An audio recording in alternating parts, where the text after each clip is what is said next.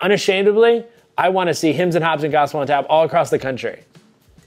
Because I believe that we are seeing a movement happen, a movement that was started hundreds and thousands of years ago because people used to meet in pubs and sing and talk all the time. So this is nothing original with us, right? Yeah. And we want to do it. And, you know, I hear Tyler talk a lot about living legacy. And really up until, you want to do that? Okay. Really up until yesterday, Monday, when I started this journey of waking up every day thinking about all good things, I didn't really understand what it meant for him, but I understand what it means for me now. Like when I think about what I want to leave for people, I want to leave a legacy that you can push boundaries and take risks for the gospel, that you can do things that are countercultural to the religious folks, but that you believe that is what the Father is calling you to do and the Spirit's empowering you to do it. Like you can go do it. And I want my boys to realize that they can push boundaries and that they can do things for other people and for Jesus. What's up, dude? You want to come sit with me? Can you say hi to Mr. Pablo? Come here, we're gonna get on camera soon. You want to come see me? Oh, there we go. People are gonna think that like I staged you sitting on my lap. You literally just ran downstairs. But like, I want to leave something for them that they're like, my dad, my mom took a risk, you know, pushed a boundary. Yeah, you're gonna sit there? Like it will affect them, right? Obviously. But I want to leave a legacy that people are touched and impacted by the gospel, and that even when I'm gone, that the impact is so strong that the gospel continues to transform their life and transform the lives of the next generation.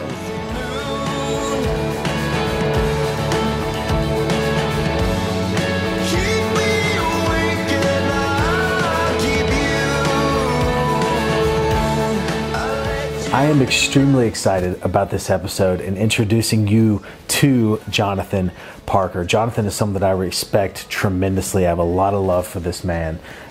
He's going through an interesting transition period in his life, and I believe that he is falling into what now is his legacy, and he is living on purpose, with a purpose, and he's going to impact thousands and thousands and thousands of lives over the next few years. I want you to hear about that. I want you to hear the story surrounding it. I want you to meet his family, and I just want you to know this guy because he is someone that is worth knowing. And this vlog is about living legacies, and he is living his legacy out right now, and I think it should be shared. So enjoy.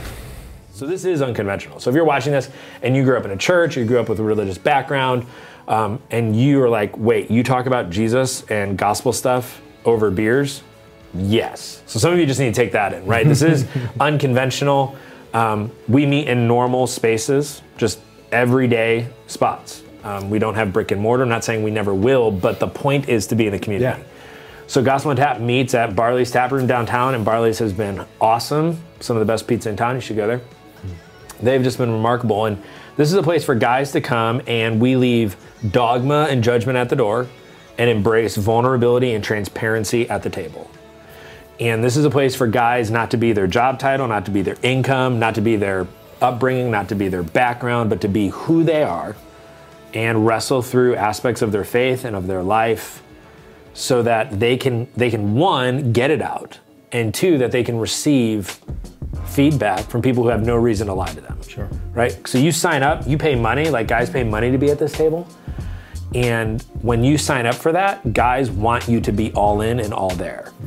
So the Gospel on Tap's pretty simple. It's 2 hours, 6:30 to 8:30. We meet on Monday and Wednesday nights.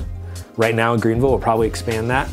The same group, or those are two different groups, right? Yeah. So you sign up for a Monday group, or you can sign up for a Wednesday group. And when you sign up, the guys are put at a table fairly randomly, and they're with the same guys for all 8 weeks. So they get to know those guys deeply, quickly. Yeah. So you can sign up for a Monday night session, which goes 8 weeks straight. You sit at the same table, or Wednesday, you go 8 weeks straight. And during those 8 weeks, when you arrive at the table, you answer 5 questions. 5 questions I've used here, 5 questions I've used everywhere. High, low, learn, felt to ask. What's the high of your week? What's the low of your week? What have you learned this week? This is a huge one. What have you felt this week? And ask, what can we pray for you this week? And for most of our guys, for most of the men who go through Gospel on Tap, especially the first time, they haven't been that open and honest with anyone, let alone a fairly group of strangers in years. Wow. And then to talk about your feelings, talk about your feeling, like, what do you mean how I felt? Like, what are you feeling right now? Anxious. Like, I don't like this. Awesome. Right. But to be able to share, but by week 4, guys are crying with one another. Guys are sharing and caring for one another. And then they get to the ask, what can we pray for you this week? And then a guy, like, it's very practical. Then a guy to your right or left prays for you if they feel comfortable. Yeah. We have guys that say, no, I'm not praying this week. I'm not in a good space. Okay, that's fine. Next guy. But these guys get prayed for in a public setting, right? Barley's Tap Room and craft beer, like in a public setting. They get prayed for eight straight weeks. We met in an opera. Freshman year, second semester. Jessica had short hair. She had Dr. Seuss socks Oh my on. goodness, it was a society thing. Yeah. You might. What's a society? A little gathering of. It's a Christian sorority. There you go. Christian sorority. Yeah. So we met in an opera, and we technically had met years before at the camp you grew up in. Right. Well, we didn't know that until you ran back to your dorm room and called my dorm room 7 or 8 times before I got back. Right. Saying, I know where I met her, have her call me back. Yep, I was very excited. Yeah. That night I actually called my mother and told her that I met the woman I was gonna marry. So we dated for 5 years and we broke up 3 times. Sorry. I broke up with you 3 times.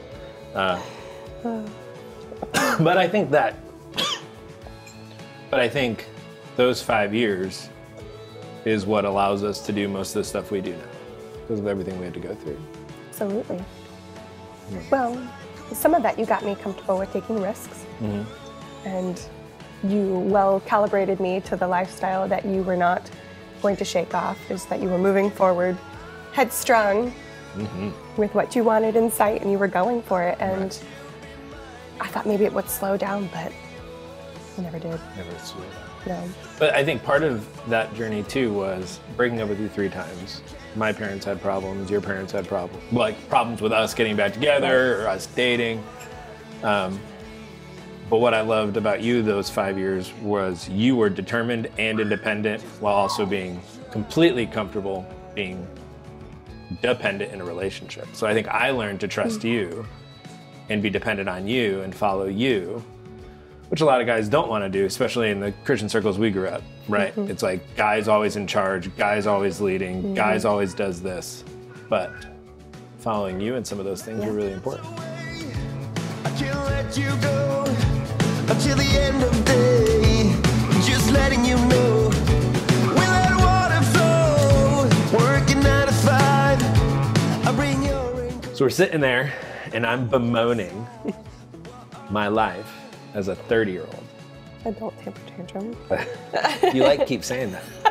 Yeah, I was whiny and complaining. Everyone else was the problem. I wasn't taking any responsibility. And you were just sitting there. I mean, we talked about ministry too, right? Because, I mean, Trisha was working in nonprofits, I was working in nonprofits. So we talked about mission. Yes. And, I mean, it wasn't all me just whining and complaining, but that was definitely... They were both brilliant in what they're doing, and we wanted to hear about it. Yeah. So there was massive positive conversation, but towards the end of the conversation, I'm in my final final descent into why I'm perfect and everyone else is missing the boat. And Troy cuts me off in the middle of a sentence, cuts me off in the middle of my sentence. I'm talking, he just cuts me off. And he says, how many years are you going to waste waiting for permission to do what you already know you should be doing?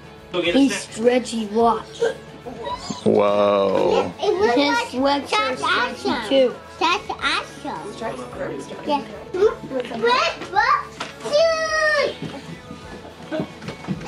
Hey, can you go get worship videos ready and we'll play some music upstairs? Yeah. Awesome. Yeah, let's go get music ready.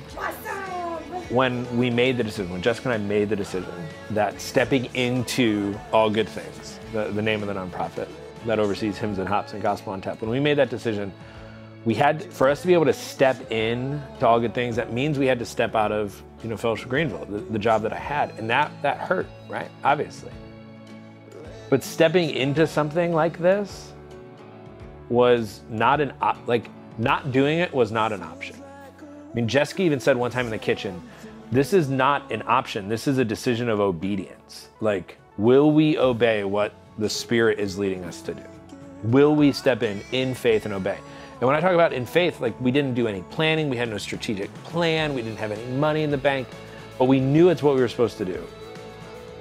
Because so many people had experienced the gospel, the good news about Jesus. So many people had reconnected in community and seen Jesus in a new light. Like, one of the things we like to say is to reintroduce people to Jesus, right? And we were doing it at unique but normal places, like Barley's and 13 Stripes Brewery. And people were coming. Hundreds of people were coming. I regularly said, God, if you didn't want me to do this, you did a really bad job of showing me. Because he just continued to grow, and we keep things real simple.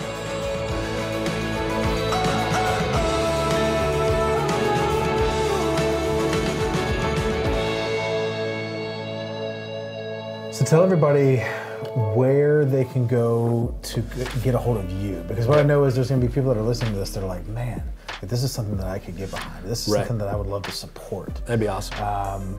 How can they find you to have that conversation?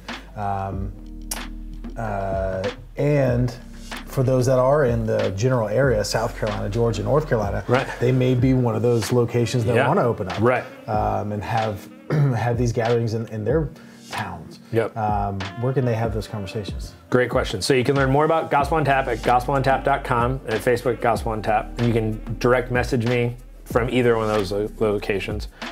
Hymns and Hops, check out the Instagram at Hymns and Hops, Facebook at Hymns and Hops, and then hymnsandhops.com for more information. And get on your calendar.